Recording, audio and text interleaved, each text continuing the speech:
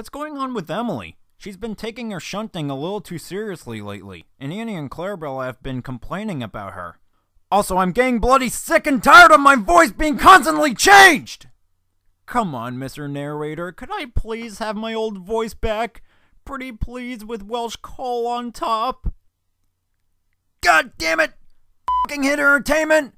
Why do they have to ruin my good nature after season 7? Well, anyway, if she keeps this up, we'll be out of a job. The passengers are already starting to complain. Coming.